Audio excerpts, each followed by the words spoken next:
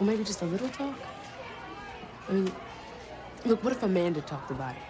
Right? Like her fucked up relationship with Mumsy and how hard that made things with Mackenzie when they took their cruise to Spain and shit. Did you do it like that?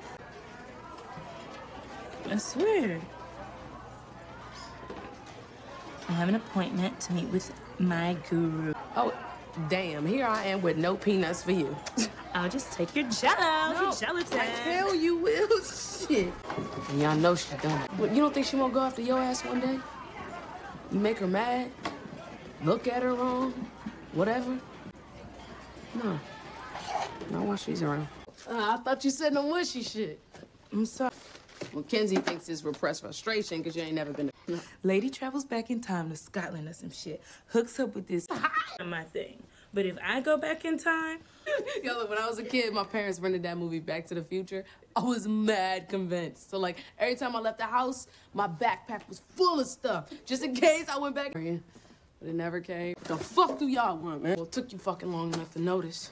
That bitch with... Yo, if she's suspecting y'all, then that means she ain't got no people no more. Except Crazy Eyes. I mean, if you got no one, we all talk. Yo, what's going on? Otherwise, you find yourself vulnerable. All sorts of shit.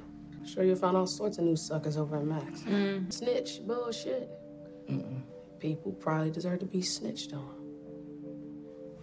Oh, wait, keep your legs straight. Yeah, 17.